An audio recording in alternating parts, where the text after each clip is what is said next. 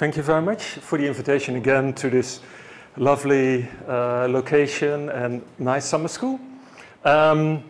So it's wonderful. I meanwhile being here, also working quite closely on setting up a comprehensive care center.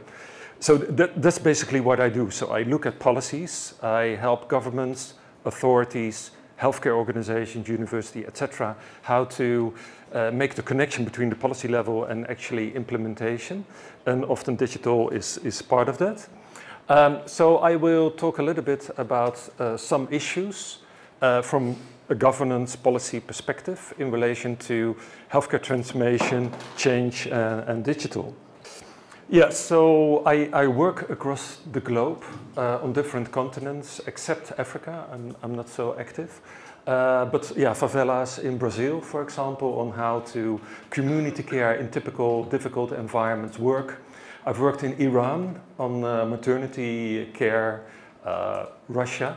And I use these sort of experience to also for other systems on how they might tackle some issues, also social, cultural issues.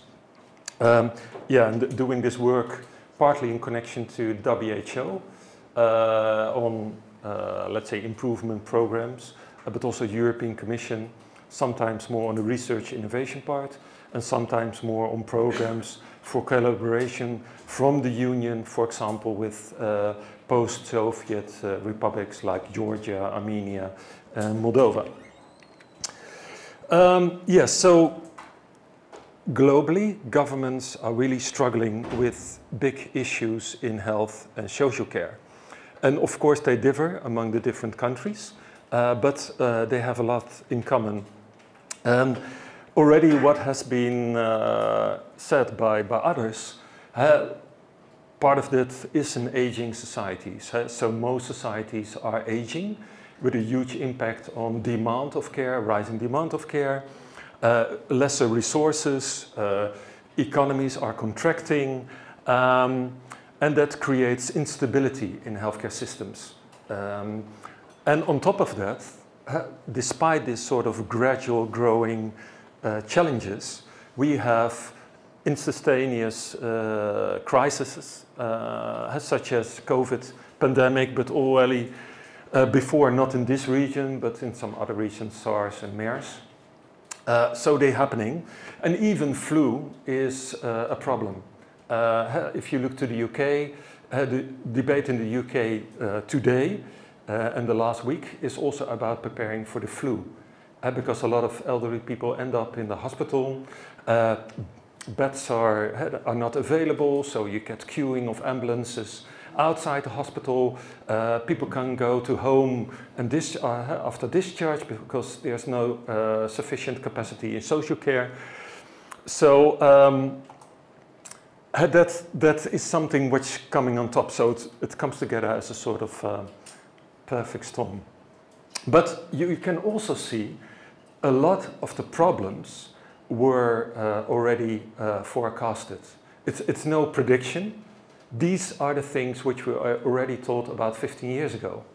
Reports, Netherlands, there were different authorities indicating the risk for an outbreak of the pandemic, the risk of a very efficient system, and that you have no surplus available for taking care if there really a crisis happening. Despite that, policymakers didn't invest. They took no vision, no action plan or whatever. And the same applies to the US, same applies to the UK. Most developed countries didn't prepare. So it tells you something. Evidence is not usually something policymakers will listen to. They might do different things. And therefore it's important that people like you, researchers, other sort of civil society organizations raise the importance of these kind of things and mobilize to get yourself heard. Already for 3 decades we know, okay, we should shift from institutionalized hospital-oriented care, which is illustrated by the left-hand side, in most systems across the globe, very focusing on hospital care, often monodisciplinary oriented, and not so much involvement of local care or community, let's say, networks in order to provide a more integrated, collaborative approach on how to deal with health issues, not only with medical issues, but that we should move to the right-hand side. Still, we need specialized high-tech care, but we have to move more to the community level, offering a broad range of services, not only medical, but also social, mental health support, prevention. Typically, it's not happening in a hospital, it's happening in the community. And also a strong connection with the population, with the people, in order to make this happen. Although we have plenty of evidence, we invested billions in doing research on this type of approaches, still it's hardly happening. Also in developed systems like the US, like the Netherlands, etc., etc. So again, evidence and research doesn't necessarily change the mind or improve implementation. And partly of the problem is that care is fragmented. So if you want to improve health outcomes of people, it's not depending on the targeted molecule or the device or the wonderful surgeon or the wonderful GP alone. It's a total process over time. Usually, well, the very simple things, they can be solved quite simply. But if you're dealing with more complex issues, like mentioned comorbidities, and usually aging come with multiple problems, including social and mental issues, you have a journey with different patient needs who might fluctuate over time. And actually you need that the system reacts dynamically in a very personalized approach. This is already very, very difficult for systems, because systems, they tend to be fragmented, not coordinated, not patient-centered, usually. And so this coordinated team approach, this will deliver the outcomes. Accordingly, if you're specifically focusing on one sort of technology or a targeted molecule, it won't save the world or will not improve health per se. So you need to think about the whole process, and that makes it so difficult. Because if you want to make digital work or precision medicine, you have to change the system, you have to improve the system. So that are some of the concerns, and that we are not really effective to make it happen. So there are some challenges. So main challenges, it's about cost containment for policymakers and the kind of impact you can make. So I give you some examples on the paradoxes in healthcare. So, okay, we should be more focusing on prevention. And typically, the sort of one aspect of prevention is that we look at early signs of diseases and whether we can anticipate them with early interventions. So one way to look at it is to have early diagnosis and early treatment. So typically medtech, pharma, digital health or industries are developing products like biomarkers and that kind of stuff. And to avoid that people end up late and the system reacts when the problems are already there, which makes sense. And for some groups this might work. But the problem with the phenomenon of early detection and prevention is that you have usually new technologies developed. The problem with, if you start with population screening and early detection and diagnosis, that there's always an element of overdiagnosis. So people get diagnosed, but not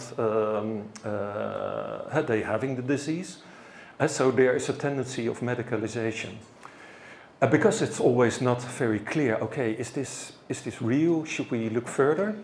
The problem with diagnosis approaches is that it generates more diagnostic instruments. And typically, people end up in the system in a whole treadmill of diagnosis, and they always find something which is suspicious. It is a business model for many hospitals. The Mayo Clinics, the Cleveland Clinics in the US, they heavily depending on these type of approaches. We can do anything. Whole body scans. Yes, we can take you to a genome. Oh, maybe a family member might also be susceptible for some developing diseases, and so on. And of course, this is an industry business model. So the paradox is, rather than you filter out those who you might early treat, well, there might be a portion, you also have a lot of people which are not properly diagnosed. They get into this mill, they get over-treated, and they get all kinds of side effects. The problem is the money you have to invest in this process, not only for the development, but also in the use to make the system running with treatment and therapy, is that it costs resources. Resources which you cannot allocate to those who really need care, or to other areas like just being more active or a healthy diet, which is usually much more cost effective and much more cheaper. If you do this kind of thing than let's say the biomedical approach. So overall, poorer outcomes. That's strange, huh? But at a system level, if you look at the system level on the use of technologies, on how healthcare system performs, it's very different. And one of the illustrations of a bad performing healthcare system, but where there's a great business, is the US. 50% of the US people don't have access to the most basic healthcare, like dental, like a family doctor.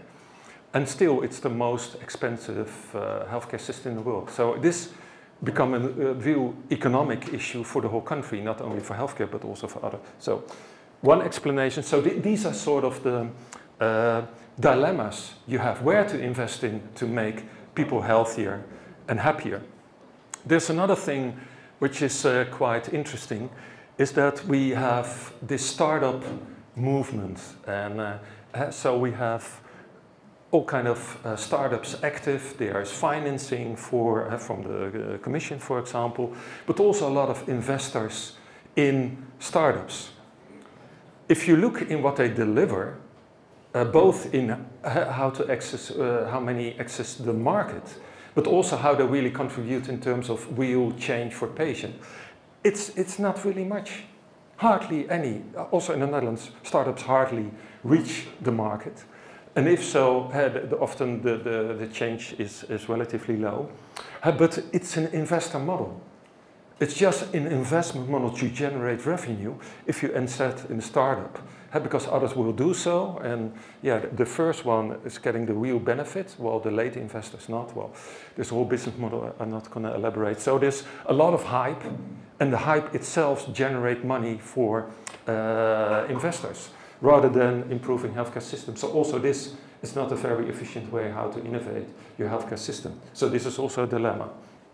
So in general, not all technology or innovation, but the majority of the technology innovations only increase healthcare expenditure.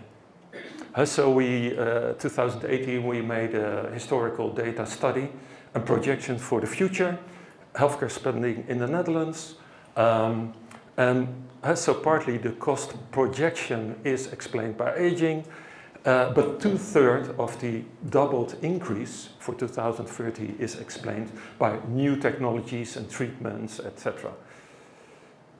And not so much improving health outcomes. So this raises some questions. How are we going to deal with this? Sabato, thank you very much also for your presentation before mine, because one way to control it is legislation and regulation. And the European Commission imposed new regulations for medical devices, in vitro devices, but also think about the AI Act. So they are means for governments to control cost, to improve safety and quality for people. So the existing legislation was very linear. That means, okay, there's a process towards the market and the uptake. And then, yeah, often the monitoring afterwards, the use and possible problems with use were not so much moderate. So they changed the new legislation into a cyclic model. So that the connection between the use and maybe the good things or the bad things is feeding back into the process of innovation and development. Also, the participation of the end users in the process was also part of the aim. So we have now this cyclic process where at this side you have the sort of policy controls. So you have the innovation, the process of development, then the validation process, typically a health technology assessment process, access to the market and all kind of evidence you should deliver in the process. So that is one part. When it comes to market access, when something is approved that has to access the market, this is also a point where policymakers could describe criteria on gate control, what actually will be reimbursed or not, based on the demand of a given country or region. So that's another element for control. On the procurement side, whether it's a healthcare provider level or more a country's level, you can also do in sort of setting prices, negotiations, adding criteria on performance of the device or the service. Usually it's a combination. And then it goes into use and you monitor better the process. And this new legislation was also because there were so many issues with medical devices, safety issues, performance issues. So that's a way how to control from a government perspective. Just to give you an example. So when it comes to rolling out transformation and strategies, so of course there are multiple strategies across the globe on more person-centered care, the use of digital, and actually it's usually not so very successful, and because it's so complex. If you want to implement digital, it's usually not about the digital tools. It's usually about redesigning the service. So the digital should come with change on how you organize healthcare. And that's a more difficult part. So there are some lessons learned. So we made a study on how well countries are prepared for transformation. And the Netherlands is pretty high. So we have the money, we have the expertise, we have wonderful hospitals with all these fancy IT systems, etc., research, wonderful.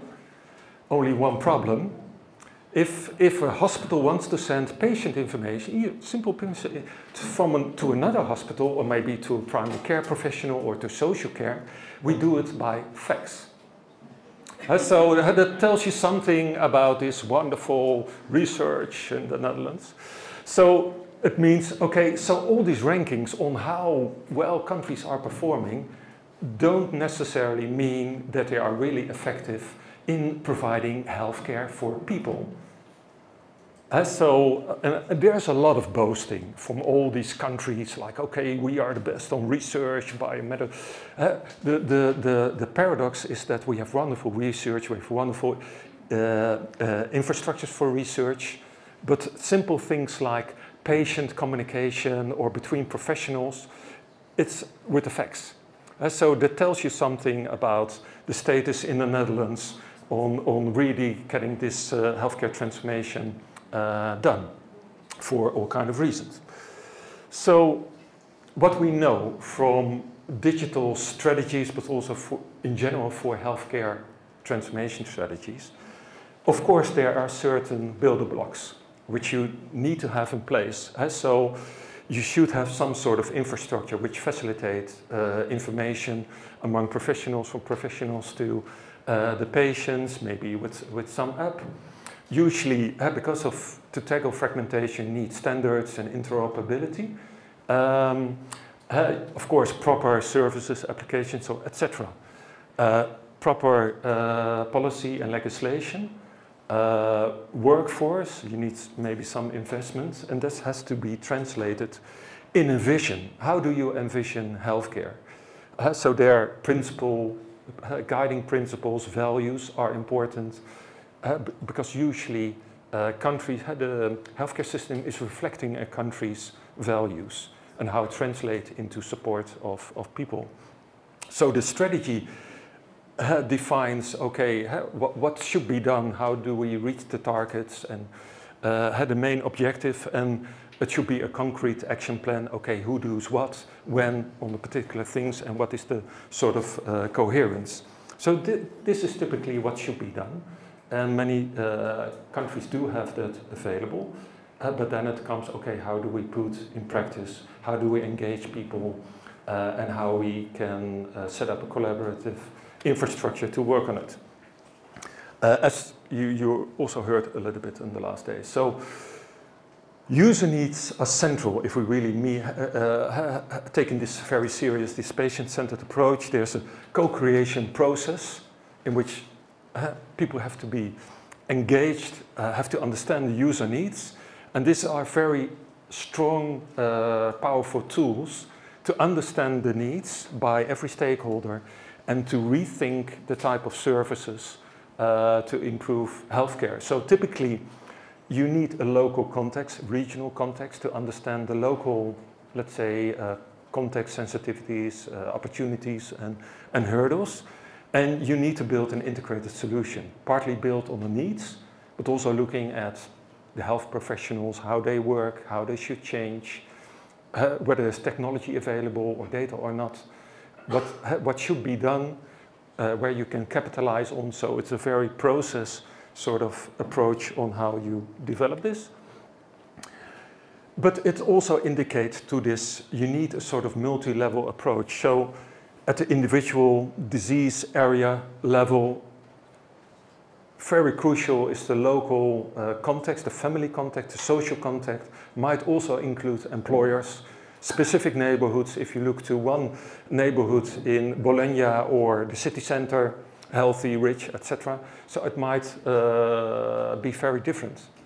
So you need this sort of multi-level approach, which also indicates, so it makes very much sense, but it's not always very easy. There are all kinds of tools available, but already translate this in a sort of proper concrete strategy can be a problem for countries. So fortunately, we are in the EU, and I should say that the European Commission also have programs, tools, etc. available. Again, you need a sort of infrastructure and approach locally available, expertise to guiding the process.